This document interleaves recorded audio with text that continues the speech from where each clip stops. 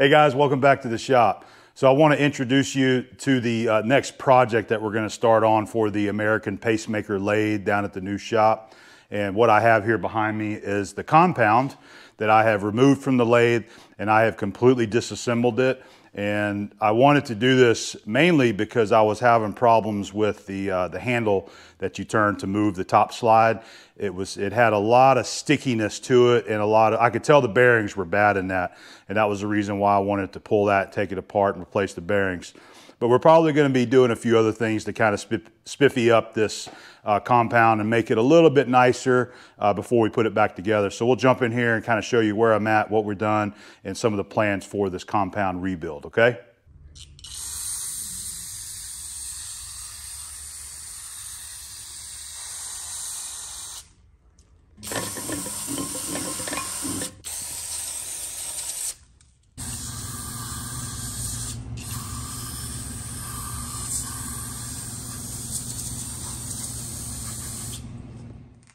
This was my setup when I was trying to bump the two halves apart, and I was trying to get the lead screwed and that bearing housing, that sleeve, to remove, come out of the housing. And I was having a tough time getting it to move. I actually could not get it to move no matter what I tried. I even tried to put a little bit of heat on there with hopes that maybe the casting would warm up enough and allow that sleeve to remove. So at that point right there, I just kind of admitted defeat, and I wasn't going to try to take it any further. I hadn't planned on going ahead and getting it apart. Posted some pictures of it, and then over on Instagram, Syntex Machine Shop had seen my post and shared these two photos of his saying, hey, there's a tapered pin there. So I went back and checked, and lo and behold, there is a tapered pin in there. I didn't see it because you could see it's covered up with paint and grime throughout the years. So I cleaned the area real good with a pick and wire brush, and there it is. There's the tapered pin. This photo here, that's why I took it, so that you could see. It's easy to miss if you don't know it's there. It was covered up with paint and dirt in there.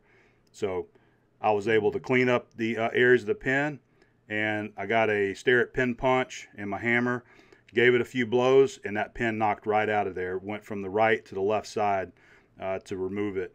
So got the pin out of there. Big thanks to Syntex Machine Shop for giving me that tip.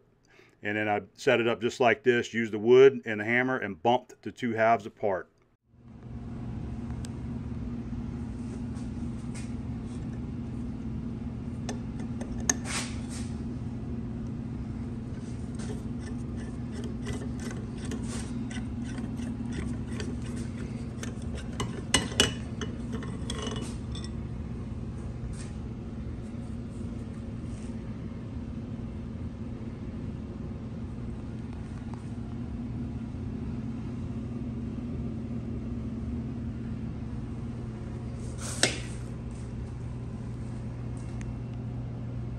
So a huge thanks to Syntex Machine Shop over on Instagram.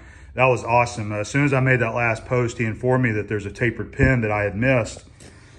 And there was. This guy right here, that's what was holding the sleeve in there and why I could not get that out. Over on the compound, here's the two halves. The paint on both sides, it completely covered up the pin. I didn't see that it was there. So this is why I wanted to take it apart though, is because look at this.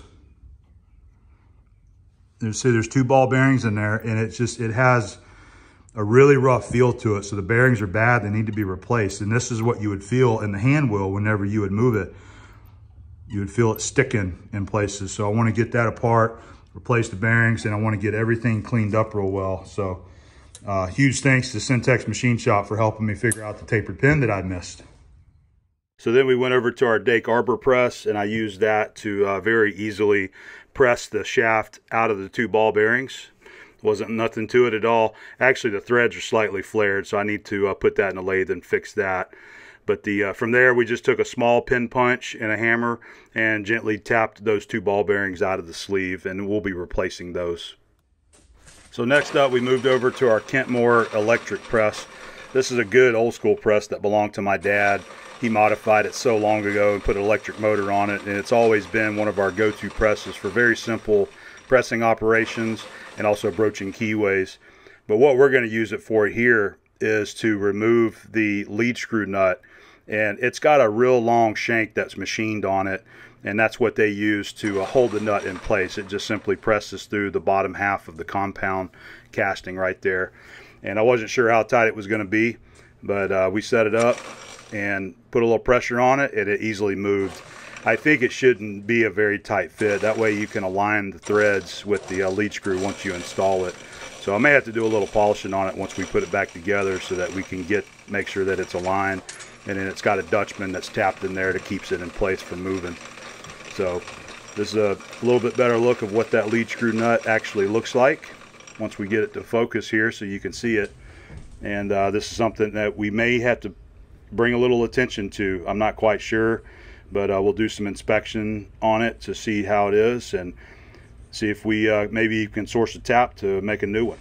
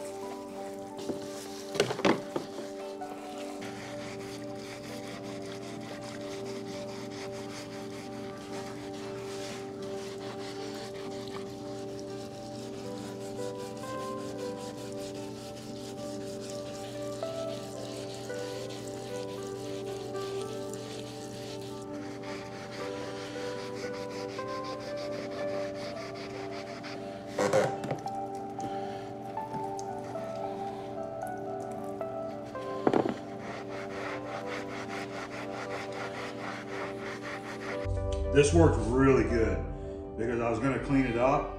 So instead of using a wire brush, I'm using a cleaner and Scotch-Brite.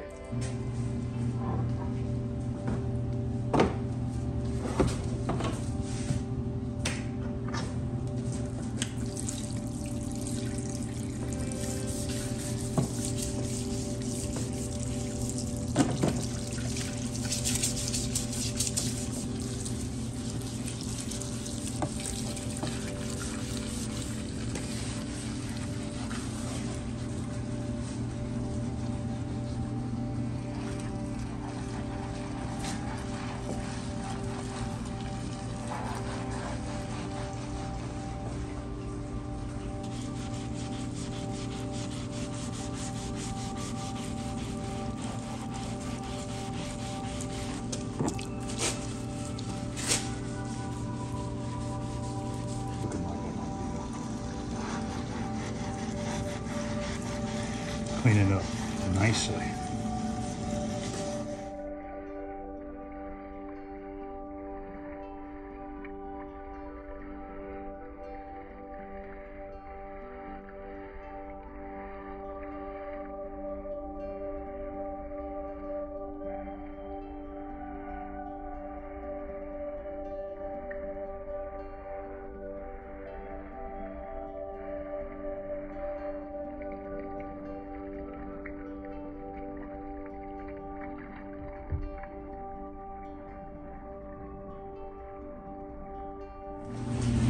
One of the cool things I learned about Aussie Juice when I was reading the book is one of the ways it's designed is that the liquid, the solution here, actually makes the oil and the grease break loose its bond from the metal surface, loosen up and fall away.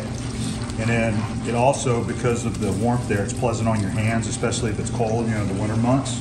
You don't have a freezing cold solution there on your hands. And once you're through with your cleaning, the solution just dries very, very fast. Like the rest of the ice pick. It has many uses around the shop. I use it all the time. Use it to push the little ball oilers down to get some of the solution in there.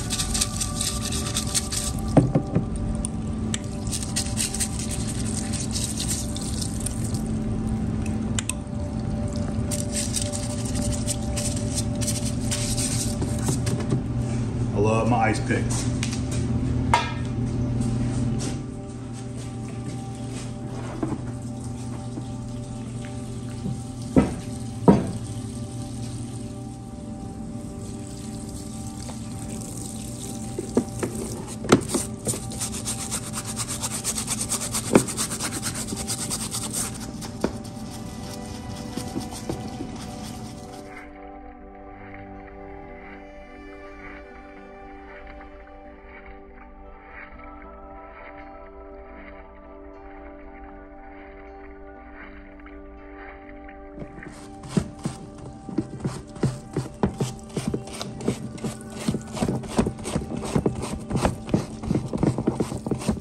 Here's a general view of all of the parts and components of the compound.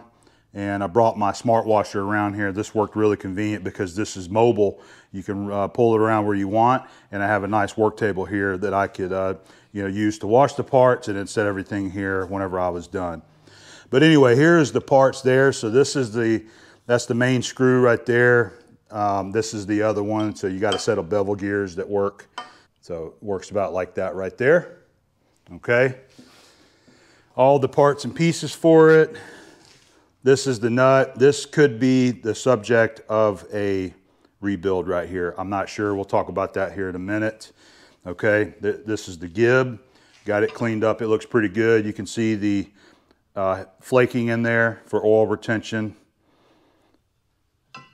All right, this is the top part of the compound, and then the bottom part of the compound. This is the part that sits on the cross slide, and of course this flips over onto that one right there. So as I was saying, the main reason I want to take this apart was not only to clean it up because it was kind of nasty and dirty. The bearings, you got the ball bearings that go in there. There's a pair of them. This is the 3201. This is an old designation, my understanding. I've already got 2 bearings ordered for motion, and the new size is considered a 6201 instead of a 3201. I believe it was 12 millimeter by 32 millimeter by 10 millimeters wide. But these things, I mean, you can see I'm holding the center race and trying to spin the OD, and they are just absolutely crunchy and stiff and don't want to move. And that translated into a really rough feel of turning the hand wheel when you were trying to spin it. It was almost like it was trying to click into different spots along there, which is not good when you're trying to move it a thousandth or two on the dial. You know what I mean? Here's the other one. It's just super rough feeling. Matter of fact, I'm going to hold this up to the mic here on my shirt and see if you can hear these bearings. All right, here we go. I don't know if you can hear that. Here's the other bearing. So, don't know if you can hear that, but anyway, those are bad. We're going to replace those. This is the bearing nut right here. This is a number 1 bearing nut. It's a really fine pitch. It's a 32 thread pitch there. I think it was like 472 is the diameter, 32 thread pitch. Anyway, this is still a standard size, so I've got one of these coming as well for motion, and the cage that goes behind it there as well. So we're just going to replace those and replace the bearings, and that is really going to be the extent of the replacement parts of this. However, let me just mention this guy right here. So this is going to be your spindle nut right here. It gets pushed up through the bottom of the lower piece of the compound over here. All right, and then you got your spindle or your lead screw that goes through here. All right, let me see if I can get this guy started because it is a left hand, so I was going the wrong way.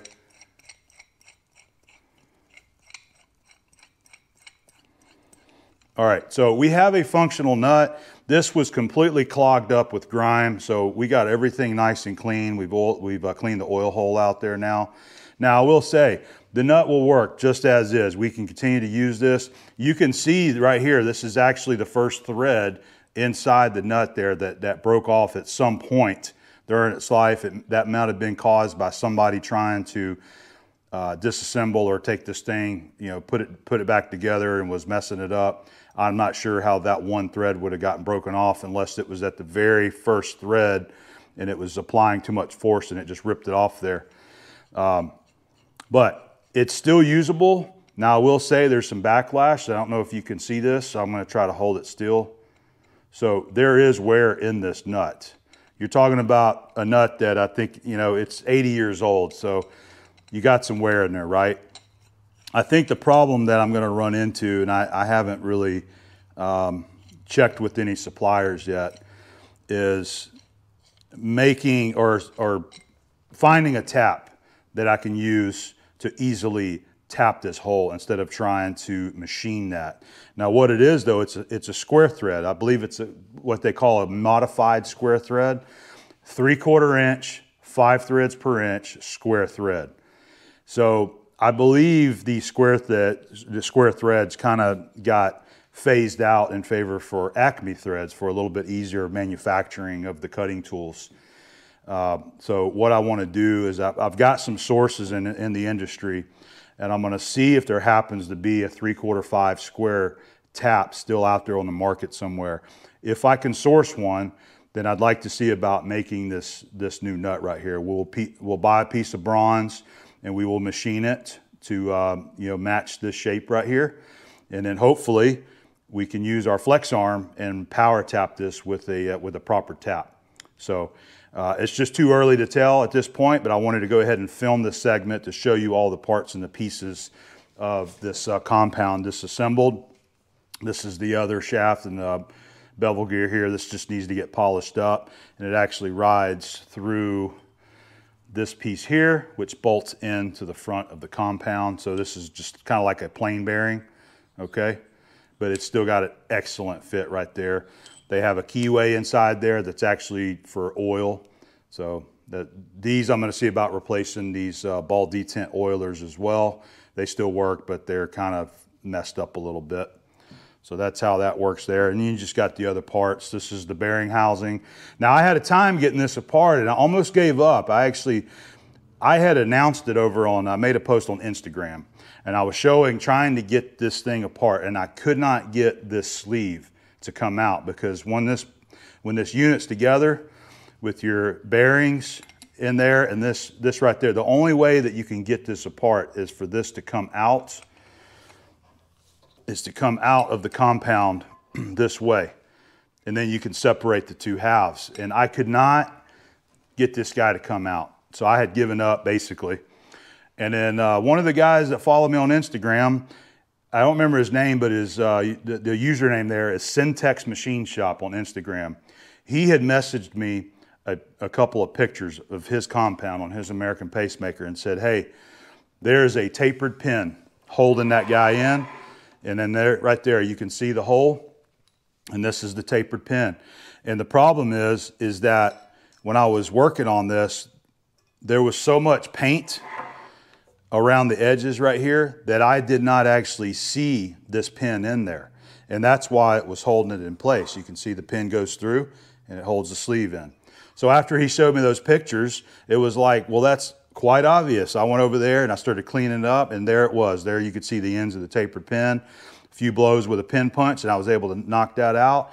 And then I was able to bump the two parts separate using the nut to kind of hold everything together, but bumping it, holding the screw, and then having the housing bump through the bearing sleeve right here and bringing it out this way. So that worked out pretty good, and we were able to get all of that apart. So another thing I'll probably end up doing to this part of the compound here is we may use our power scraper and just do a hatch marks across the surfaces here in two directions, kind of like that right there on the gib, and not to scrape it for printing or for flatness, printing on this surface here. Basically, just do our hatch marks on there, a cross hatch pattern across here, so that we can create some little valleys to help oil retention on these two surfaces. So that's something that I plan on working on as well while we go through the rebuild of this compound. So the other reason I wanted to disassemble this and bring it into the shop is because I want to go ahead and start working on the T-nut so that we can add our new tool post to this. So let me grab the new tool post because I'm excited to share with you what we're putting on here. Yeah, there it is. I want you to meet our brand new PeWe Tools size D1 Multifix style tool post.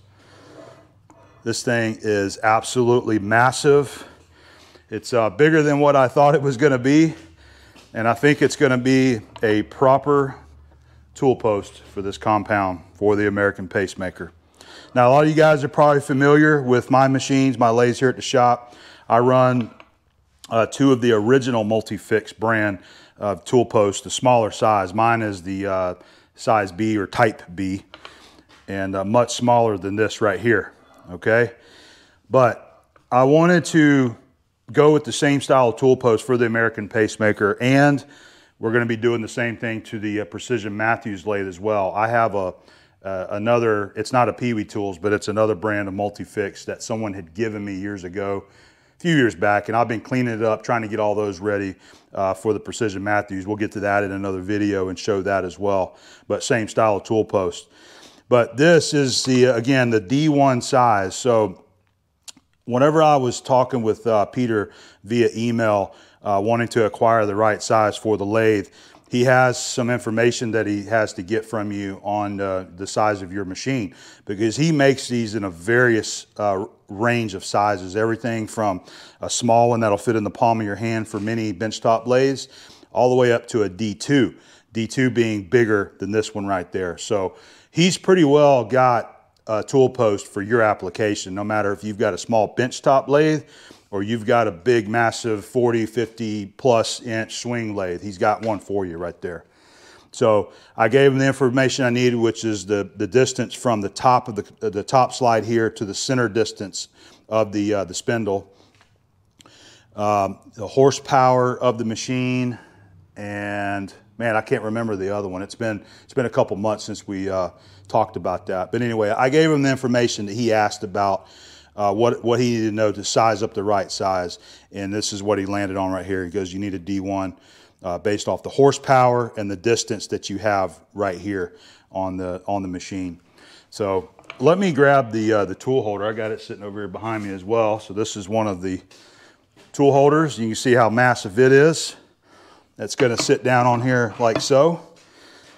So it'll be positioned something like this. So I think my idea behind this tool post is that, or the T-nut, is that since we have such a wide compound right here, is that I'm probably going to have at least 2 threaded holes in the T-nut to be able to position this on either side. Because when I ran the one at Motion, we had an Aloris on there.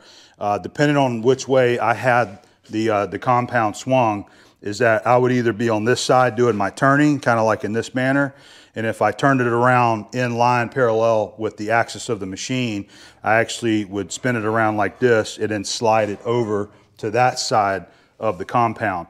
And that's kind of what I want to do here as well. So I'm probably going to end up having some kind of bolt that I machine that actually pulls this down, and then we'll have at least 2 positions that we can move it to, either that side or this side over here for our turning, you know, and keep it close, because whenever you get up close to the chuck, you don't want the compound, you need to have as much room as you can. You don't want your compound over here, you know, getting close to the chuck jaws. I'd rather have the tool hanging off to get close to the chuck here instead of the part of the machine, the compound there.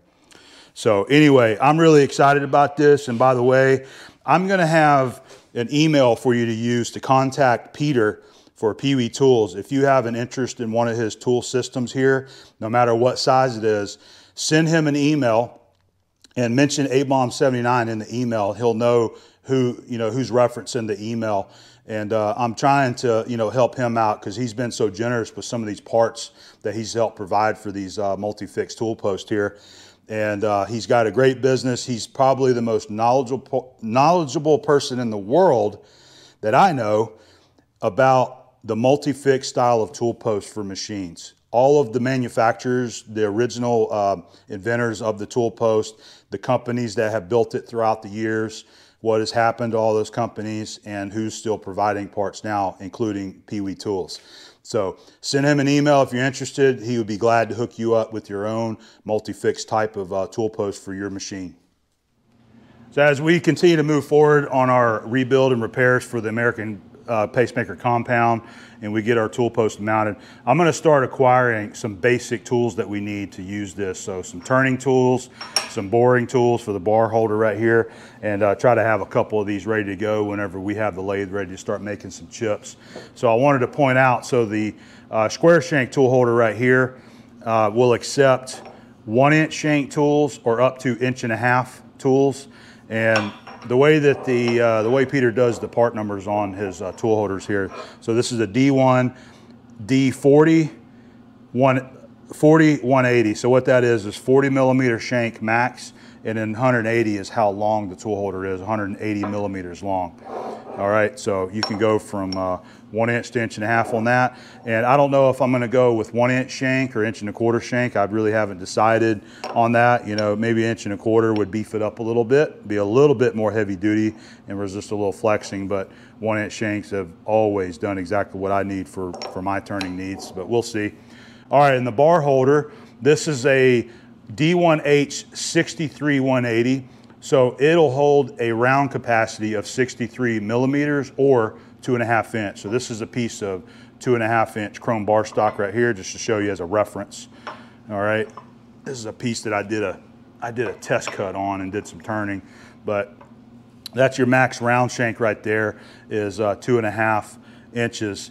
And what I'm probably gonna end up doing with this, it'll make a nice machining project for the channel. I would like to get a really nice 2.5 inch boring bar for this, and I've got to check to see if it'll actually clamp down on a 2 inch bar. I don't think it will whenever you put with the flats that's milled in there from the factory. I don't know if the studs will go all the way down, but here's what we can do. We could actually make some split bushings out of some steel stock and have it so that we have, you know, we'll make it 2.5 inches. We'll mill one side with a flat for the set screws to clamp down on, and then we'll simply split it and have a split bushing for, say, maybe 1 inch, 1.25 inches, 1.5 inches, and possibly 2 inch bars. You know, maybe 2 or 3 of those sizes. And I think that would be a valid way to have some, you know, be able to hold different size bars for the bore and bar holder there. All right, now that we got everything clean, we're going to move on to our machining and start with the T-nut here that we need for our tool post. So I've got this piece of steel flat bar here. This is, I know it's 1.5 inches, I believe, 1.5 inch by 5 flat bar. We're going to use that. We'll cut it. I'm going to try to cut it down so that we have just the length of piece that we need right there. We'll go to the mill machine and start milling that. The plan for that is once we mill it so that it fits in here, it's going to have probably 3 set screws that we'll use to bind it up inside of the T-slot here. And then we'll take this to the mill machine and we're going to completely mill it flat so that the T-nut and the top surface of this compound is all one surface there for the base of our tool post to sit on. And a couple of the ways that I use to measure this, we've got a, this is one of Granddad's adjustable parallels right here. And it's pretty easy just to stick that guy in there like that. And you can either take some mics like this and mic it, or use some calipers to get in here and do a measurement that way. Pretty easy. You can also use it for this here as well if you have the right size. What I did for the slot width is just real easily. I used this shaper gauge right here, planer and shaper gauge. And you can stick it in here like this. Turn it around that way so you can see it a little bit easier. Just stick it in there like that and just shove it in there, you know, snugly. And then you get in here with some calipers or micrometers and measure your width there, just like that. So I thought I would point those out to you. You use these tools to help you measure slots and widths. And I've got my drawing there for all of my basic dimensions of where we'll finish it out at, except for the height, because we'll just mill that all one time, clean that up. So this is the next step of the project right here. We're gonna start on this now, but I did want to point out, I've got a piece of 4140 right here, some 2 inch, and I plan on machining the bolt for the tool post. Once it's sitting on here like this, I plan to have a sleeve to kind of make up this large hole in here. And we'll have the bolt that goes through the center.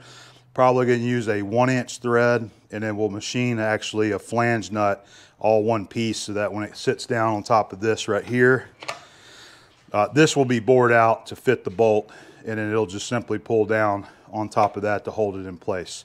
We'll have 2 positions on the T-nut so that we can either put it to that side, loosen up, take it out, and put it to that side.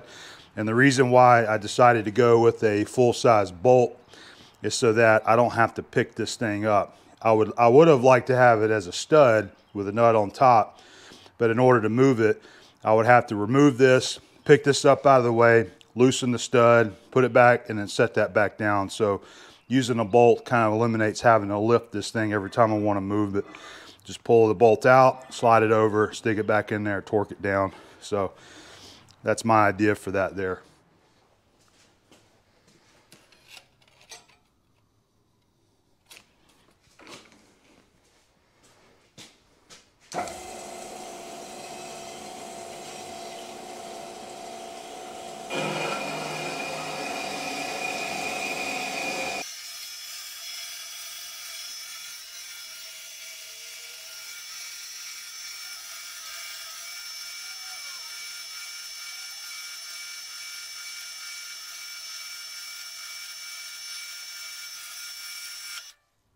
Here's our setup to cut the flat bar lengthwise there.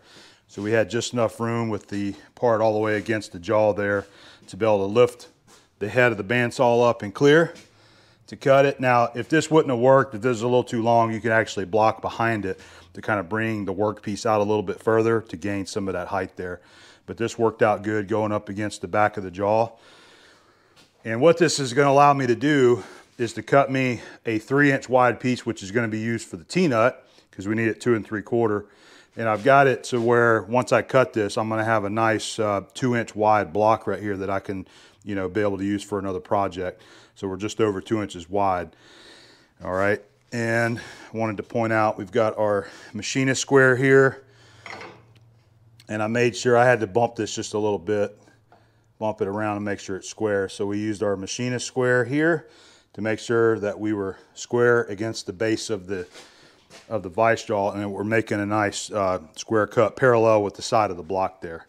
So that's good to go. I've measured it, and I'm probably going to take this cant twist clamp here, put it on this side just to kind of give a little bit of extra support there, because since we did have to bump it, it's not sitting completely flat on that. So having it clamped on this side will be an added benefit for rigidity to hold that there. So we'll go ahead and give that a shot now.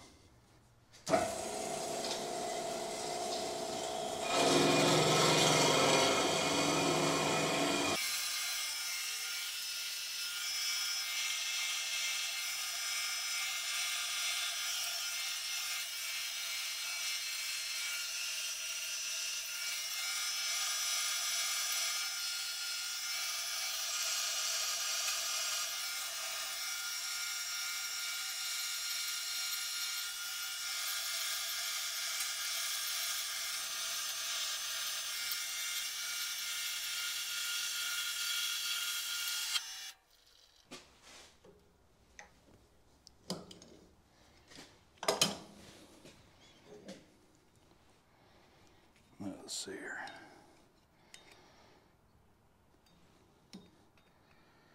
It's pretty square, measuring about 2 1/16 using the 6-inch rule here. So nice block to put back on the shelf there to save for another project instead of just turning it into chips.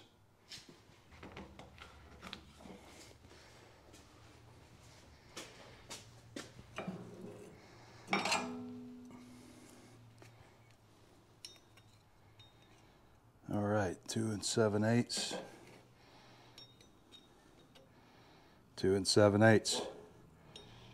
Got a nice square cut on our what's going to be a T-nut here. All right, there's our raw piece of steel cut in the bandsaw to make our T-nut.